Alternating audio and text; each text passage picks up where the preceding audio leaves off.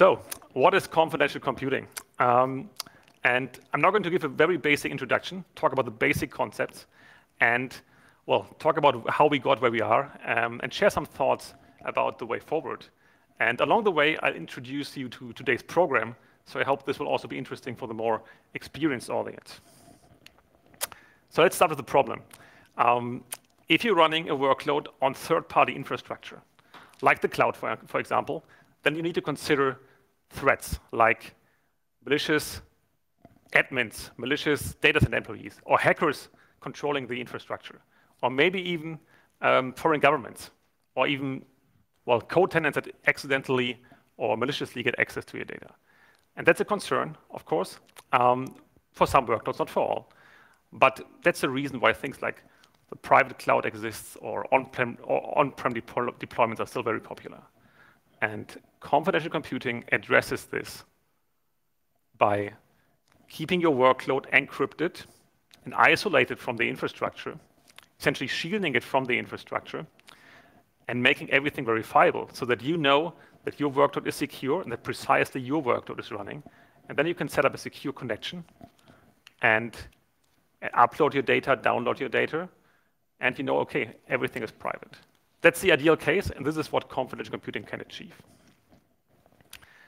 And, well, this may sound like magic, but it's actually not. And let's talk about how this works. So let's consider a typical software-hardware stack in the cloud or elsewhere. So on the top, we have our app, and this is running on an operating system, which is running on a hypervisor, which is running on some hardware. And essentially, in all layers of the stack, threats may hide or may exist. And now the core idea of confidential computing is to have the CPU create what is called a secure enclave around your app, so that your app is shielded from the rest of the stack and shielded from the threats that may come from this infrastructure. And Intel pioneered this technology with SGX in 2015. And, well, it's essentially the CPU creating something for you. And this secure environment has three defining properties. The first one is strong isolation. So the CPU really takes care that logically, none of these components can access your code or data. That's great. The second one is what gets most people excited about confidential computing. This is runtime encryption. And runtime encryption means the CPU keeps all of the code and data inside the secure enclave encrypted at runtime in main memory. So now for the first time, we can really have encryption of data during processing at scale. And this wasn't possible before. Before, we only could have encryption in transit or encryption at rest. And now confidential computing closes the circle with encryption at runtime. The third property is remote attestation. And this also is super important. Doesn't sound as fancy as runtime encryption, but still super important. And, well, because we have so many talks about attestation today, let me give you a very brief intro to remote attestation. And it basically works like this. So if you start an enclave, the CPU hashes the initial content and the config of the enclave. And then the enclave during runtime can request a certificate for some data that it produced. And the CPU will then sign this hash of the enclave plus the data of the enclave. And the CPU will use a unique private key. The final step is the enclave then can hand the certificate over to a remote party, and the remote party can verify the certificate, can verify that there's indeed a confidential computing enabled CPU, and that this CPU is running a certain enclave with certain properties and certain code. And then you can, well, set up a secure connection, for example, a TLS connection, just like you would on the web, and share your data securely. That's a magic of remote attestation. And, well, an enclave can run almost arbitrary code at almost native speeds, but there's one important limitation. So enclaves cannot access operating system functionality. So you always have to do some some porting, some wrapping if you want to run something inside an enclave. And there are tools out there for that, but porting something large, maybe like a legacy enterprise database, always takes effort and can be difficult. And that's why people came up with a new concept called confidential VMs. And confidential VMs are, from a high-level perspective, very similar to secure enclaves. The defining difference is that confidential VMs include an entire operating system, like a normal VM, a normal virtual machine. And this gives greater compatibility. And essentially, you can run everything inside a confidential VM that you can run in a normal VM, even this legacy enterprise database.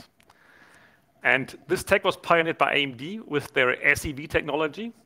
And this is available in recent AMD server CPUs. Intel has now something similar called TDX. And ARM also has corresponding features in their recent V9 server CPU architecture called CCA or Realms. So this tech is really becoming the standard, or seems to become the standard. And today we have two talks about TDX from Intel. So we're going to have an introduction to Intel TDX, which is brand new in the latest Intel chips. And then we're going to have a talk about attestation within TDX. And now what is missing, especially like everyone is talking about AI these days, right? So if you want to do something with AI, you certainly need some accelerators in most cases. And so it's great that NVIDIA announced and actually shipped confidential accelerators last year. And now we can really go full circle. We can have confidential VMs that connect securely to confidential accelerators, which then can run our AI algorithms, train them, and keep everything secure and always encrypted. And just after the session, we'll have a talk from Mark from NVIDIA about attestation with NVIDIA GPUs. And we also have a talk by Samuel and Jeevan Zhao about the secure attaching of confidential PCI devices. Okay, so we have this great hardware, and this hardware is readily available in clouds already. So you can get confidential VMs, you can get secure enclaves in Azure, you can even get confidential accelerators there. You can get confidential VMs in the Google Cloud, you can get them in Oracle, you can get enclaves in IBM. So it's really quite ubiquitous already. And AWS, of course, the biggest cloud, is a bit of an outlier. They don't have the standard confidential computing hardware. They have something proprietary called Nitro enclaves. And Nitro enclaves, they are a mix of a secure enclave and a confidential VM. And they are designed to not protect against the infrastructure mostly, but to protect parts of an application against each other. And there's some debate going on in the community if this actually is confidential computing or not. So talking about clouds, it's not only the hyperscalers. There are also smaller clouds building out functionality. And I'm pleased to share that we are working with Stackit, a leading European cloud, on adding confidential computing features to the OpenStack platform and bringing our products to this platform. And there'll be a talk by my colleague Moritz and Samuel Kunkel from Stackit later about this effort. All right, let's talk about use cases. There are many, but I think they can be categorized into 2 or 3 categories. The first one is pretty straightforward. It is what I have been talking about all the time now. It's shielding workloads from the infrastructure, like increasing security through attestation and runtime encryption. Super strong, super important. And actually, the use case we focus on at Edgeless Systems. However, another super exciting use case is building privacy-preserving apps. So using remote attestation and runtime encryption, we can build applications where the input data is kept secret and only certain parties get access, provably get access to the output data. And this is a super strong property that is even super, or is super interesting in the context of AI, for instance. Related to this use case is multi-party applications. So you can use the tech and build applications where maybe untrusting parties can securely pool and share data without revealing data to each other. And this is, again, super interesting in the context of AI and also healthcare, finance, and so forth. And we have 4 talks about use cases later today. So we have one about multi-party computation from keys. We have one from Chris about the use of confidential computing in blockchain, where they're building a privacy-preserving cryptocurrency. And we have 2 talks in the context of healthcare and medicine. Okay, what is the big vision? So if you ask me, and if you ask anyone, I believe most people will say it's the end-to-end confidential cloud. Everything will be always encrypted, everything will be verifiable. I think that is a very strong vision, something that you really should work towards. And I'm super excited to share that we will have a panel later today where I'll be discussing about this vision and other important topics with Greg Lavender, CTO of Intel, Mark Rosinovich, CTO of Azure, Mark Papermaster, CTO of AMD, and Ian Buck, VP at NVIDIA. And we also have a dedicated talk by Raghu on the path towards the confidential cloud. So how do we get there? And from my perspective, we need to take a couple of steps to get to the confidential cloud. First step is pretty simple. We can use confidential computing to protect keys. Super simple. The next step, level 2, is protecting individual containers. Super useful, but still requires to reason about the overall attack surface if we don't protect everything. And there's quite some buzz going on in the community right now, and we have 3 talks about confidential containers later today. Level 3 is protecting entire deployments as a whole. And this is what we focus on at Edgeless Systems. And we have a talk on that by my colleague Malte and Moritz later today.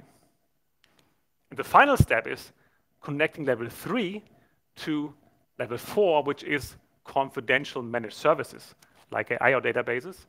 And once we have that, we have everything, then we have the end-to-end confidential cloud. Okay, now a question I get often: can we just put everything into confidential VMs and be done?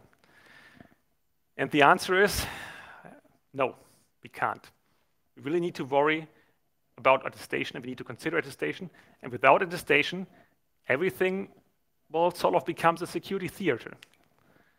And here are the 3 things we really need to keep in mind. First one is we need proper attestation for all software that runs inside a confidential VM or a secure enclave. And we have 3 talks in this area later today. Second one is we need coherent service-to-service attestation, ideally based on policies and across clouds. And we have 3 more talks about this later.